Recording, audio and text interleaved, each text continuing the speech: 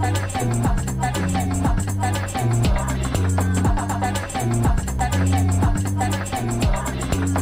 everybody, and welcome back to my channel. So I was recently out boating in New York City and I heard a distress call come in on channel 16. In this case, the distress call was about a boat that was starting to take on water. That's never a good thing when you're out on a boat. You really don't want to be taking on water. It turns out that this particular boat was traveling at a pretty high rate of speed and hit something on the ground, put a hole in the bottom of the boat, and water started coming into the boat. So I grabbed my camera and I knew that the boat was going to be coming back to a safe harbor, and I was actually in that harbor already. So I got some footage of the boat being tugged in by the authorities, and you can actually see that the boat is definitely not in the greatest of shape. It is starting to sink, and the people did do their best job to try to get the water out of the boat in a very timely fashion. As you can see here, the boat is being towed to the breakwater of the marina. So the boat is not actually being brought into the marina itself. It's actually outside the marina. It's being left outside of the breakwater. I think that's probably just because that's one of the quickest and most accessible places that they can actually get to try to make sure that they start pumping out the water. Once they tie up the boat, you'll notice that there are many, many people that are involved in this entire process.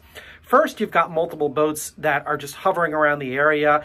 They're probably just responding to the distress calls that were heard on the radio. But what's most important are the people that are going to come in and try to save the boat from sinking.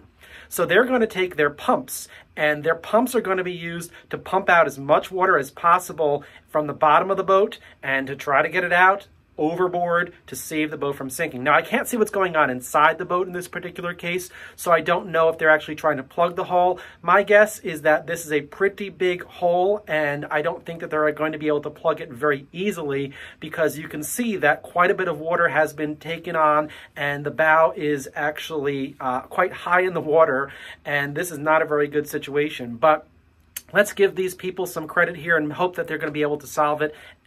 And I think that they will be able to do so. One thing that I didn't fully understand is that there seem to be a lot of people that are actually on the boat, thus adding to more weight of the boat. My thought would be that they'd want to have as little people as possible on the boat to make sure that the boat is as high as possible out of the water, to make sure that it doesn't go any lower. Of course, water is extremely heavy. That's really going to bring down the weight of the boat and move it towards the bottom. And more people on board, well, that generally doesn't help. So I'm not 100% sure why there's all these people that are actually on the boat. I think a lot of people are just trying to be nice and helpful and contribute to salvaging the boat in some way. But the most important thing is just making sure that that water gets out of the boat, and making sure that that water gets out of the boat very, very quickly.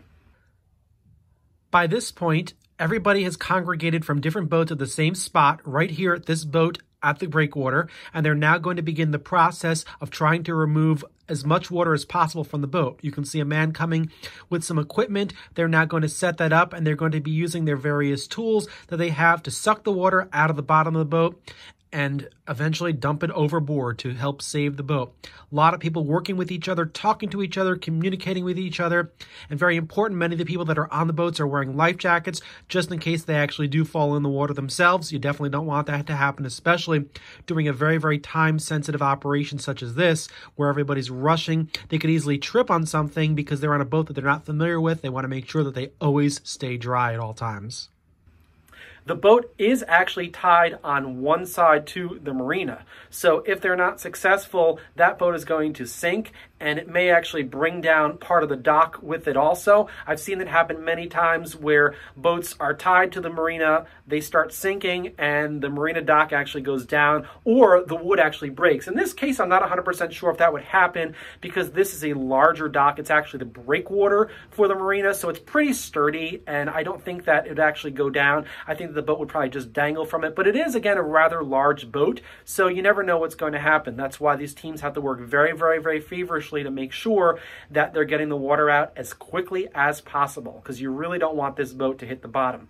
At low tide in this particular area, the depth is approximately 15 feet, and that would completely submerge the boat. So again, speed is what it's all about in this particular case. The entire process of doing so took about 10 minutes, and that was it. from the time that the boat was actually put onto the dock, tied up, to the time that the people came on board to actually take the water off of the boat, it only took about 10 minutes. And it looks like they tried to focus on two different areas, the center portion of the boat, and in the center portion of the boat, they are actually trying to pump out water that is on the very bottom, and there's another pump that's being used towards the stern or rear portion of the boat, which looks like that's being used to push out some of the water that's accumulated in the stern. I hope you're enjoying this video. Please take a moment to like and subscribe to my channel and hit that bell button so that you're alerted to every time I post something new. The various groups of people seem to be working very well together, and it seems like they're members of the Coast Guard, the New York City Police Department, as well as private contractors that are all collaborating to make sure that this is done quickly and efficiently. So after working together for a little bit of time, the moment of truth is arriving. Is this boat going to sink, or is this boat going to remain afloat? As you can see, a lot of people are putting a lot of things together and working with the pumps to make sure that the pumps actually do work so that water comes out of the pumps and will be able to keep the boat afloat. Many people have collaborated. Many people are observing just to be on standby. And the truth is that this boat actually does make it. In a couple of moments, you're going to see that this boat is going to sit a little bit higher in the water as these teams work very, very successfully together to get the water out of the boat. As you can see right there, the water is now flowing, and now it's just a matter of waiting for the water to come out so that they can actually do something about this boat and move it to a different location. They're not going to be able to plug the holes, so the next step is to make sure that they do take the boat out of the water. And again, that needs to be done as quickly as possible while there is a hole in the bottom of the boat.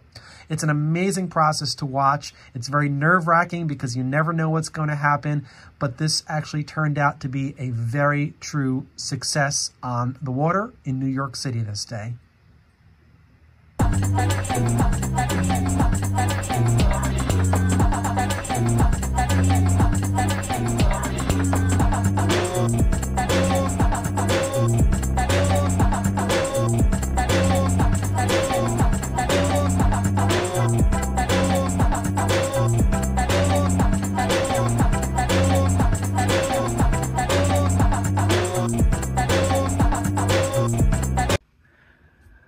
All right, I took this video when the boat was coming back in. Look at this. They managed to actually get the boat almost completely out of the water. And as they're tugging it in, they are still taking water out of the boat. So it's a nonstop process. They're bringing the boat to the marina's service dock where they can put the boat into the travel lift and then pull it up out of the water. As I suspected, this does not look good at all. The props are completely ruined and the gash is huge. I don't think that this boat is going to be able to be salvaged in any way, shape, or form. It's probably a total write-off. That's why it's very important when you're boating to use extreme caution and make sure you're following the buoy system, make sure that you're staying away from rocks, and making sure that you're paying attention at all times. Don't get distracted. Well, that was kind of interesting. So what are the lessons learned? Well, I can only really think of one thing, and that's know where you're going. And by knowing where you're going, that means you need to do some planning in advance, and when you're actually out there, you need to use your GPS.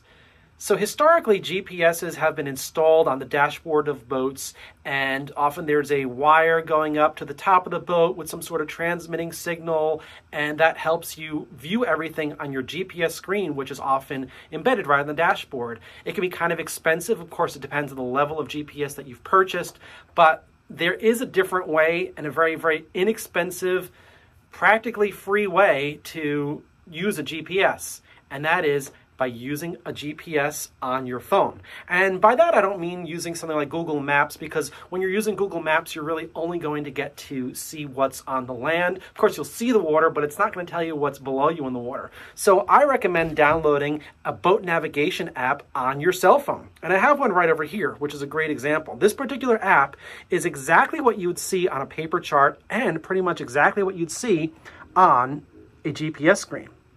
You'll see here that this is showing you all of the obstructions underwater, the different levels of the seabed underneath you, as well as all the different buoys, which you can see here in the red and the green. So as you can see, this is exactly what I'm talking about. This is the same thing that you'd find on a GPS screen, but it's on my cell phone. So you can take it with you. You can even look at it. You can mount it onto your dashboard so it's right in front of you so you don't have to take your eyes off of your viewing area. It's an absolutely fantastic, fantastic way to actually see where you're going. And like I said, it's just basically an app that you download on your phone. This particular view is a great view because you can see that this is an island in Long Island Sound and it is surrounded by rocks. And not only does it show you the rocks, it shows you the depth of the water as well as the buoys. So you can see that you need to follow the green and the red buoys to get to your destination. If you want to go into the harbor, you can even move this along. And of course, when you're actually out there, I'm not out there right now, it will always show you where you are, and you can even put a history trail. You can do things like chart plotting. You can do a ton of things. So it's really, really important to make sure that you're using this when you're navigating, especially in waters that you don't know. This particular area is the Long Island Sound. The north side of the Long Island Sound is a very, very rocky area. So it's very important that you follow the buoy system and you make sure that you are using your GPS. I know I use my GPS every single time I go out, even if I'm very familiar with the areas, because I don't want to wind up like that boat in the video that you just saw. So I'll give you one example of why it's important to use your GPS. Take a look at this particular view here. This is the Long Island Sound. If you are standing here or if you're standing here, this entire area is going to look like water that you can easily navigate in and there's no obstructions. However, if you look closely, and I'll zoom in for you, you can see here that there is a marker there. That particular marker is a lighthouse. That lighthouse represents the fact that there are rocks behind the lighthouse. And you really shouldn't be going between that lighthouse and those buoys there. Now, the problem is people will sometimes not use their GPS and go right across, and those rocks can be hit, especially at low tide. You may not even see them at all. So it's very, very important to use things like this. If you want to go around this area, you can either go on this side of the lighthouse or just go on the other side of those two red buoys, and then you'll be perfectly clear. Plenty of deep water there. The whole idea is that you navigate and you don't want to hit a rock, because hitting a rock can be very, very expensive. In the case of that boat that I just showed you, I think it's totally totaled, and I don't think they're even going to be able to repair it. So remember, if you're out there boating, be safe, use your GPS.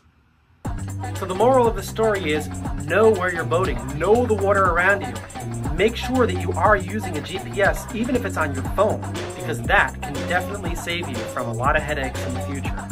I hope you enjoyed this video. I don't think the boater enjoyed his day too much. It's unfortunate, but these things do happen, and you can always work to prevent them by exercising prudence. Thanks for watching, and stay tuned for more videos from me. Don't forget to subscribe to my channel right there.